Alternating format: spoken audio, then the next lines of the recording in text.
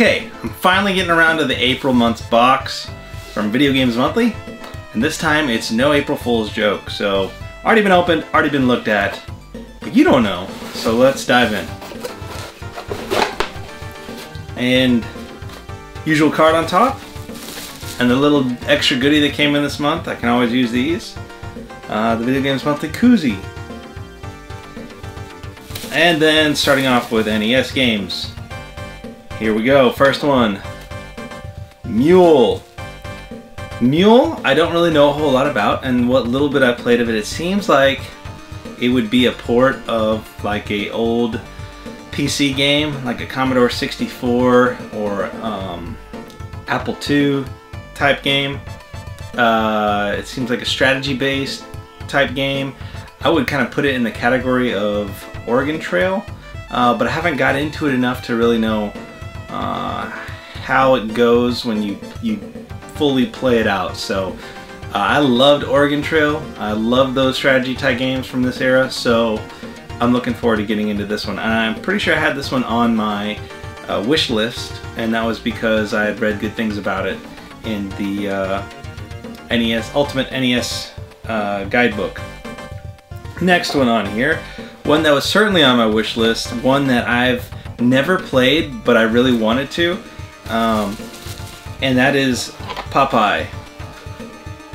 And Popeye is one of those great arcade style games, and there's several of these that I've asked for and gotten from Video Games Monthly. Another one that comes to mind is Lode Runner, another arcade style game that I really enjoyed, and so I'm very happy with this one, Video Games Monthly.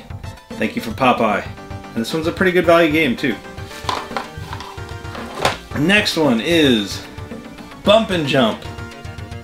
And Bump and Jump is it's a racing game, and one of the it controls pretty well, and one of the interesting features of it is you can jump, and obviously in the name, bump and jump. So you're bumping against the other cars, you're jumping over obstacles like rivers or walls and things like that.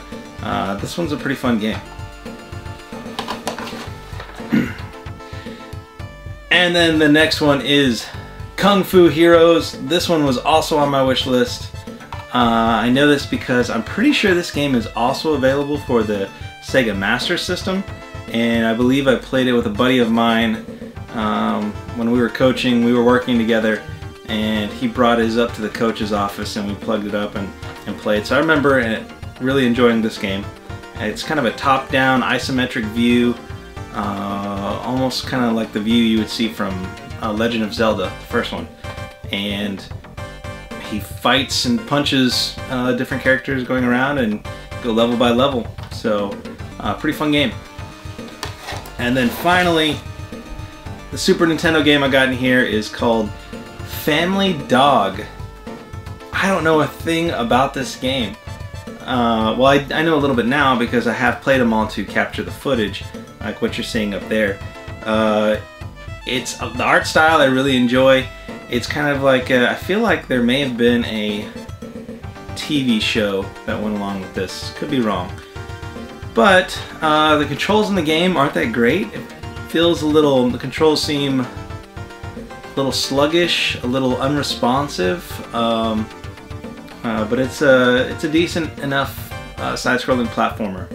So there is my April box, and we'll see you next time with the May box from Video Games Monthly.